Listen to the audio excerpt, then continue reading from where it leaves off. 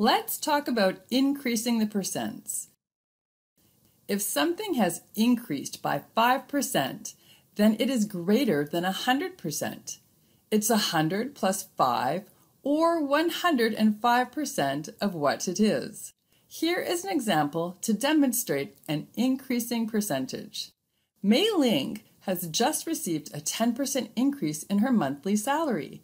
If she was making $3,200 a month, what will her monthly salary be now? Now in this case, we're looking for her entire salary. Mei Ling's salary has been increased by 10%, so now it would be 110% of what it was. The percent equation becomes, what is 110% of $3,200? We'll use the equivalent fractions ratios and substitute in the values and solve for the unknown. Mei Ling's new salary is $3,520 per month. Here is a slightly different question. Read the question carefully and see if you notice the difference in what is being asked for. Mei Ling has just received a 10% increase in her monthly salary. If she was making $3,200 a month, what will her monthly increase be? In this question, we are asking for what is the increase in her salary. Our percent equation becomes what is 10% of $3,200? Write the equivalent ratios and substitute in the values. When we solve for the unknown, we get an answer of $320. This is how much more Mei Ling is making per month.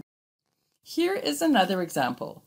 Gurpreet watched the price of gas go from $1.20 per liter in 2017 to $1.41 per liter.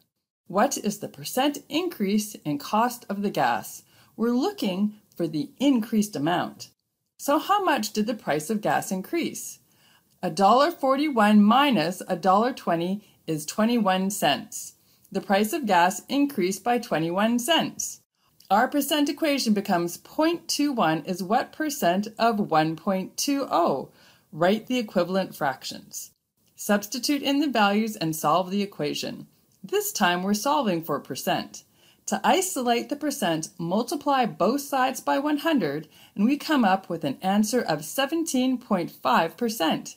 This is the percentage increase in the price of gas. The key steps to solving these kinds of problems. 1. Read the question carefully. 2. Notice what you are given and what you want to find. 3. Set up and solve the equivalent ratios. 4. Answer the question, and always check to see if your answer is reasonable.